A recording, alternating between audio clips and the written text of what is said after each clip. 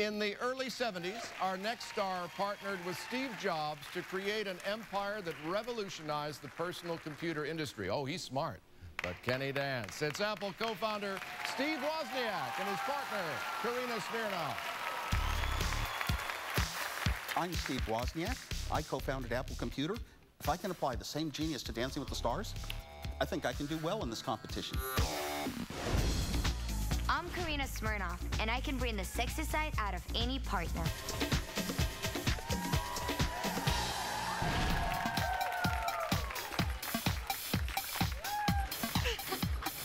Hi there. Hi. Oh my gosh. How are you? I'm probably like everyone you meet, you know, so I'm more nervous than getting married. My biggest fear coming into the competition was that I wouldn't be able to dance. 2, 3, cha-cha, 1.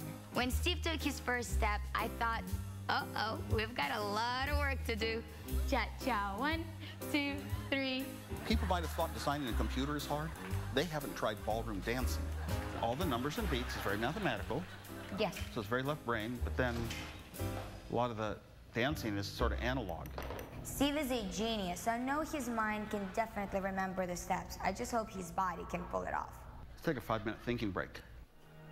I like to close my eyes when I'm practicing because it helps me see an image in my head of myself dancing. It's kind of like dreaming. Cha-cha, 1. Good, he's coming around. When it comes to my cha-cha, I'm a little bit worried about my abilities, but I'm going to prove that nerds can dance. Hey, this is the first day in my life I actually like it. I actually think that thing will be fun.